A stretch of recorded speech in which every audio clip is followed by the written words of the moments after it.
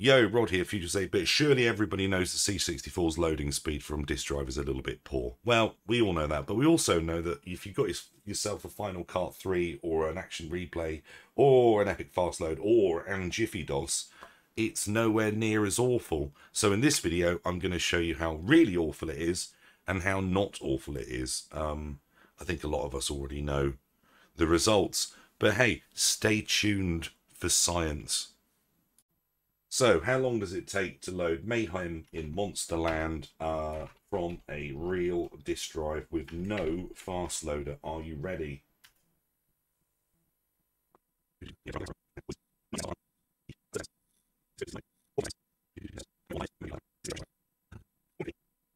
So that was about 1 minute 15 up until it wanted me to type in run and the wiggly lines.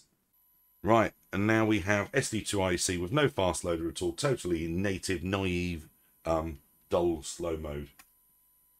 Let's see how we do. And this should also answer my theory that SD2IEC is generally quicker than a real disk drive, simply because there's no drive mechanics. There it goes, 1 minute. That is just under half the time of a real disk drive. So that's the drive mechanics saving you the time. But okay, so let's load again. This time with Jiffy DOS, loading from a real disk drive again. I may or may not have to type run.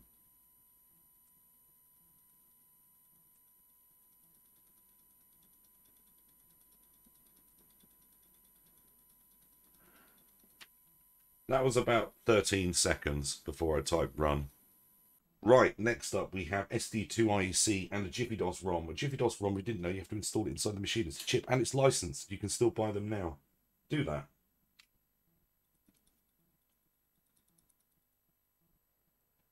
Okay, that was about 3 seconds. That was a bit... there we are then. No drive mechanics, you see, so it's always going to be quicker than a 1541 because there's no heads to move.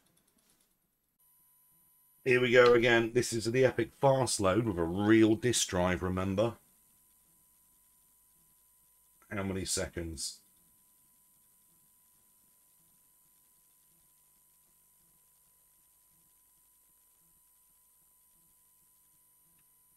That was about 17 seconds. Not bad. SD2IEC and Epic Fast Load. Here we go.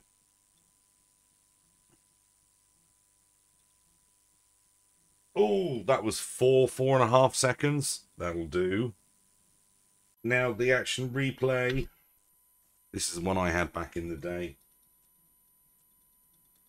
Real disk drive, real Action Replay. Wow, that took about 7 seconds. That was about 7 seconds. That's incredible. Right, next up we have the Action Replay. Now, interestingly, the SD2IEC isn't technically compatible with the Action Replay, so let's see how it copes.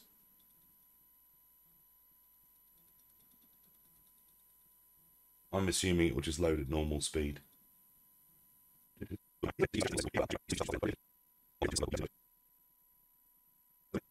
Okay. That was about 1 minute and 3 seconds, so still actually faster than a real disk drive with no fast load attached. Interesting. Okay, now the Final Kart 3. Real disk drive. Actual phone. And emu. Wow. That was quick. That was about 11 seconds, I think. That was really quick. Final Cartridge 3, SD2IEC, go.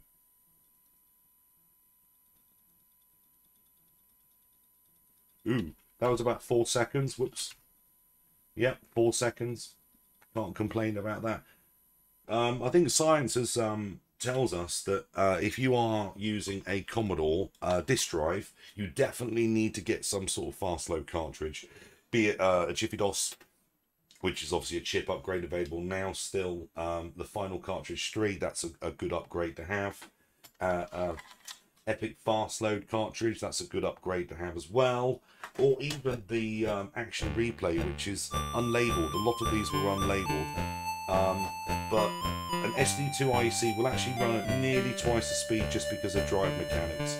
Just the simple fact that there's no heads moving around, an SD2IEC will appear to actually be quicker than a real drive, which is amazing if you really think about it.